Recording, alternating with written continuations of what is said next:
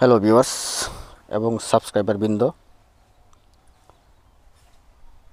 আন্তরিক প্রীতি, শুভেচ্ছা ও মোবারকবাদ জানিয়ে শুরু করছি আজকের নতুন ভিডিও।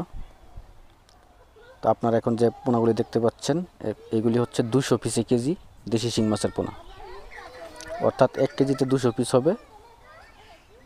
এইগুলি দেশি শিং মাছের পোনা অরিজিনাল।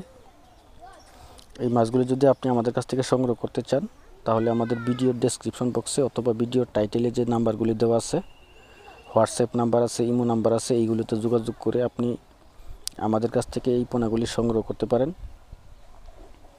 তবে এই ক্ষেত্রে আপনাদের কাছে আমার করজোড় রিকোয়েস্ট থাকবে, আপনারা অবশ্যই সম্পূর্ণ ভিডিওটি দেখবেন, কেটে কেটে দেখবেন না, অবশ্যই সম্পূর্ণ ভিডিওটি দেখবেন।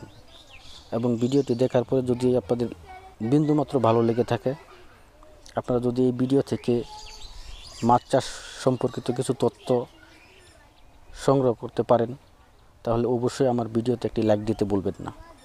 আপনাদের একটি লাইক আমাদেরকে অনেক অনুপ্রেরণা যোগায়। এই জন্য আপনাদের কাছে রিকোয়েস্ট রইল, অবশ্যই একটি লাইক দিবেন। এই যে দেখেন, এক সাইজের মাছ, কেজিতে 200 পিস।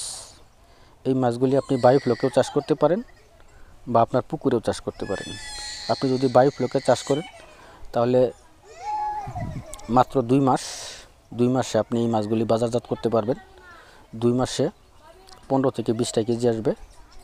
আর যদি আপনি পুকুরে চাষ করেন, তাহলে মাত্র 3 মাসে আপনার 15 থেকে 20টা কেজি আসবে।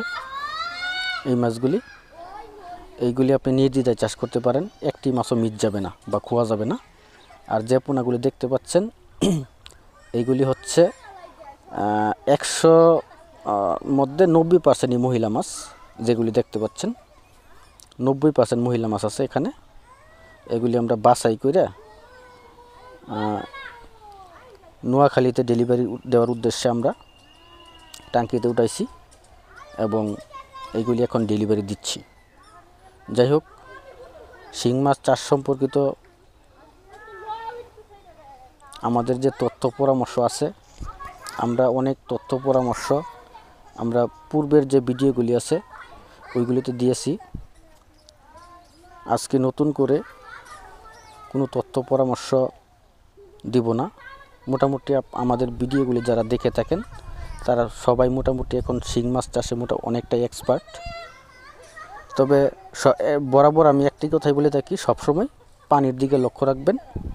যারা বায়োফ্লোকে করেন, তারা অবশ্যই অ্যামোনিয়াটা যেন কন্ট্রোলে থাকে, এই চেষ্টা করবেন সবসময়, তাহলে আপনার মাছের কোনো ক্ষতি হবে না। যদি আপনি অ্যামোনিয়া কন্ট্রোল করতে না পারেন, তাহলে প্রচুর পরিমাণে গ্যাসের কারণে মাছের পেট ফুলে যায়। আমাদের কাছে অনেক অভিযোগ এসেছে যে মাছের পেট ফুলে যায়, তখন মাছ মারা যায়। তো সবসময় এই কাজটা করবেন, অ্যামোনিয়াটা যেন কন্ট্রোল থাকে। আর আপনি যদি পুকুরে করেন, সবসময় পানিটা কন্ট্রোলে রাখার চেষ্টা করবেন, যেন পানি দূষিত না হয়। আর যদি আপনার পানি থেকে কোনো রকম গন্ধ বা পানি দূষিত হয়, তাহলে ওই যে আমরা একটা পরামর্শ দিয়ে থাকি যে প্রতি শতাংশে 300 গ্রাম চুন দিবেন, 200 গ্রাম লবণ দিবেন প্রতি 15 দিন পর পর।